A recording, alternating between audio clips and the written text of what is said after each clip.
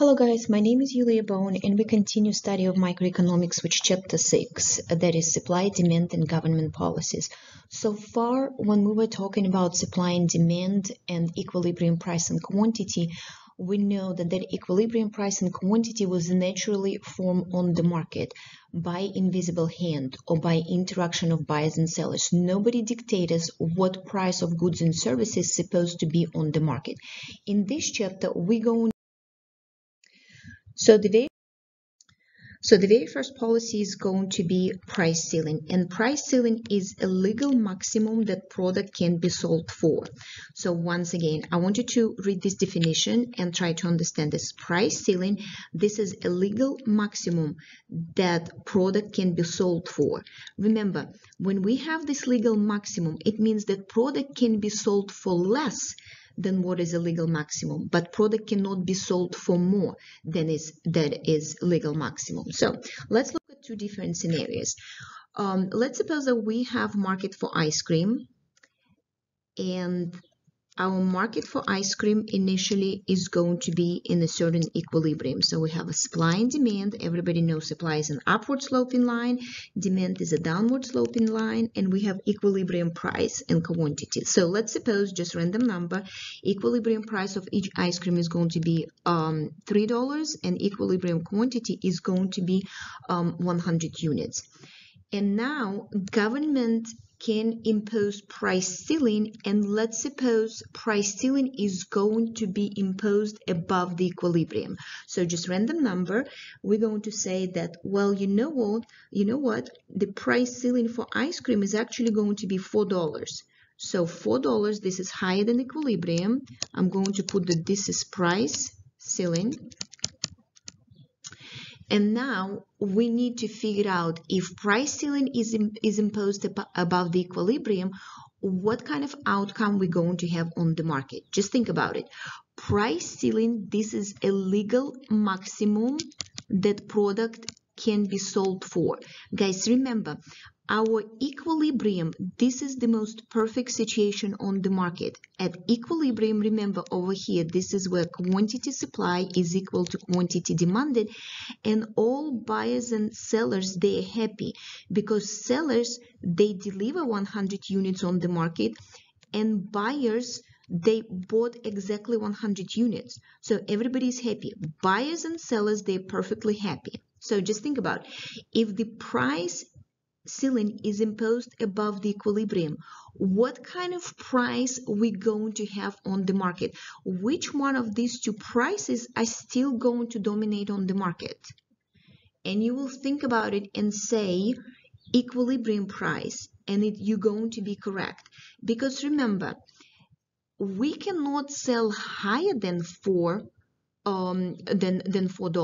but can we sell lower than $4? And the answer is yes. So therefore, this equilibrium price of $3 is going to stay on the market, because this is where everybody is happy. Once again, sellers, they sold everything that they wanted to sell, and buyers, they bought everything that they wanted to buy. So when you impose price ceiling higher than equilibrium, the outcome on the market is going to stay the same. So over here, I'm going to put that outcome on the market stays the same. Our equilibrium price is not going to change, and equilibrium quantity is not going to change. Pretty much over here, they just told me, you know what, you cannot sell, okay, ice cream at higher than $4. But you know what, I really don't want to, because at $3, we have this perfect equilibrium, and therefore, we're still going to sell this ice cream at $3. Moving on, this is our very first scenario. Once again, you need to remember for the test, for the quiz, that if price ceiling is imposed above the equilibrium, then outcome on the market stays the same.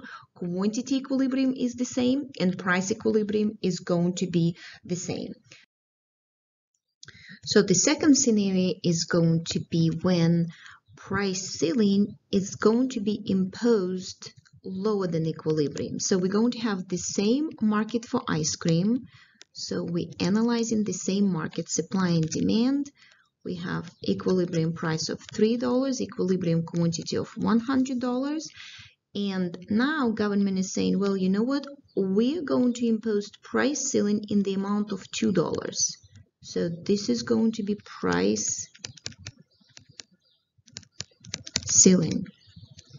Remember, guys, I'm going to emphasize price ceiling. This is the legal maximum that the product can be sold for. Now, let's look at this all together and try to decide. When we impose price ceiling lower than equilibrium, what price is going to dominate on the market? Remember, all natural forces on the market trying to move our market to equilibrium, to disequilibrium in the amount of $3. But can we do it by law? By law, we cannot do that because government said that we cannot sell this product higher than price ceiling. Our price ceiling is in the amount of $2. You cannot sell higher than that. That's just not allowed by law. So therefore, the price of $2 now is going to dominate on the market. Now, at this price of $2, I want us to see what is our quantity supply and quantity demanded. So at this price of $2, I'm going to go and meet with my very first curve. The first curve that I met with is supply curve. Therefore, over here, I'm going to have quantity supply. And let's suppose it's going to be 75 units. So guys, I want you to see how precisely the law of supply and demand is working here. Remember, since we're looking at supply curve, think about the law of supply. When the price of the product is decreasing, by law, this is what we need to charge. Remember, what happened with the quantity supply? Quantity supply is decreasing, isn't it? Exactly what we see here on the graph. Okay, so we lower the price of the product, or government did. Now, how many units is going to be supplied on the market? Now we're going to supply less units because sellers are getting less money for each unit that they're selling. Now, the second thing, what we need to do, we need to go and meet with our next curve.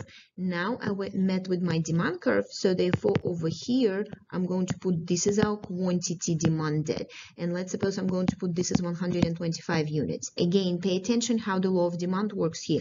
When the price of the product is decreasing, what happens with the quantity demanded? Quantity demanded is increasing, exactly what we see here on the graph. Now think about it. We have quantity supply that is 75 units. So sellers, they supply 75 units on the market. Buyers want to buy 125 units on the market. What kind of situation do we have? We do have a shortage, isn't it? Because once again, we supply only 75 units. Buyers want to buy 125 units. So therefore, over here, we're going to have a shortage of 50 units. Or guys, this triangle over here is going to represent shortage. This is shortage.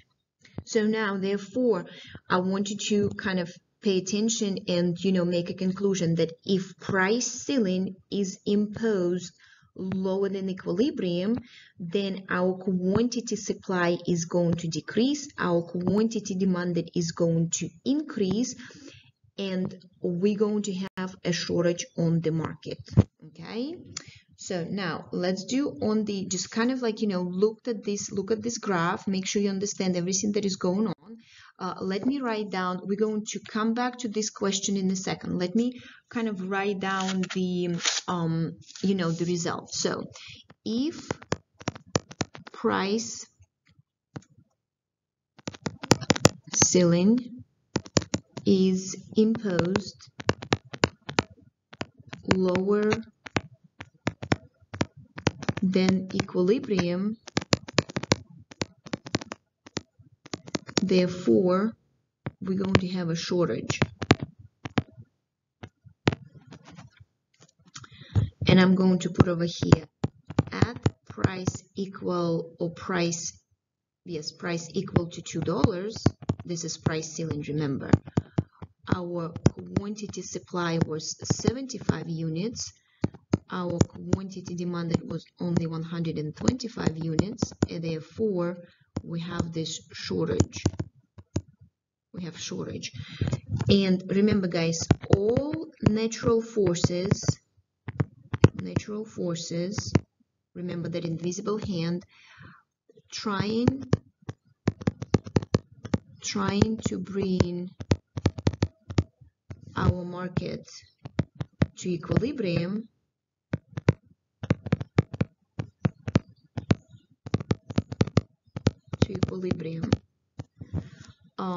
how about I'm going to equilibrium price of $3, but by law we cannot charge higher than $2. Okay, so therefore we created a shortage. Okay, now I want you to think about this. Guys, what do you think? When government impose price ceiling lower than equilibrium, are they trying to benefit buyers or sellers? So just think about this for a second. When the price ceiling was imposed lower than equilibrium, are they trying to benefit buyers or sellers? And the answer is going to be they're trying to benefit buyers. Now, my question is, are all buyers benefit from this policy? And the answer is no. Remember, since we supply at $2 only 75 units, remember, this is quantity supply. We supply only 75 units. But buyers want to buy 125 units. This is quantity demanded. We created a shortage. Remember, looking at this, everybody pay attention. Some buyers benefit from that policy. How many buyers? Just look at this graph and think, how many units buyers were able to buy on this market? Once again, how many units buyers were able to buy on this market? And the answer, buyers were able to buy 75 units because this is how many units we delivered on the market, or this is how many units sellers delivered on the market. Before, when the market was in equilibrium, how many units buyers were able to buy? And buyers were able to buy before 100 units, isn't it? Now they can buy only 75 units. So therefore, not all the buyers benefit from this policy. Remember, those who actually bought ice cream at the price of $2, those 75 buyers, they're going to be better off because they got the ice cream and they actually paid a lower price for the ice cream. What about the rest of the buyers? Remember, we actually have 50 more buyers who want to purchase a product.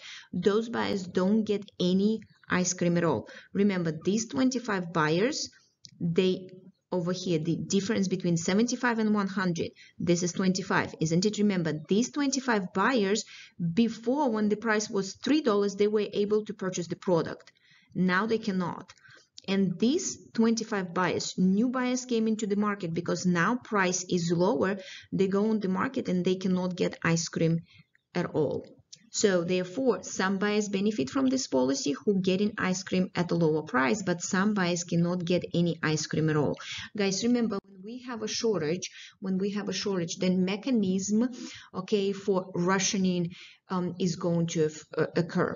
When we have shortages, first of all, we're going to have long lines in the stores. Okay, so remember, those buyers who bought ice cream at $2, it was at the cost of standing in the long lines and waiting for that ice cream. And also, we're going to have discrimination according to sellers' biases. What are sellers going to do? They're going to sell to their friends and family first. Okay, so and this is, like the Soviet Union. Everybody knows right now that I'm from Belarus. During the Soviet Union, we had shortages of food all the time. So I remember when my mom, like, she sent me, to our local, I grew up in a very small village. She's sending me to to a grocery store to buy bread, and usually I go 2 hours before I know that the bread is going to be delivered in our little grocery store. So you just stand and waiting, and people piling up in order to get that bread. Okay, because it's not going to be enough for everybody. We had shortages of food all the time. So long lines, that was a very, very common Okay, there was a very, very common, I guess, thing on the markets. And then, yes, those who were working in the grocery stores, they all the time put something aside for their friends. There is some stuff that actually didn't get on the market or didn't get on the shelves, okay, because they're selling, to their relatives and friends first, and then whatever is, available, we're going to sell it to the other public. So shortages and rationing, this is a common thing during the um, um, I'm sorry, discrimination based on seller biases and rationing. This is a normal thing during the shortages on the market.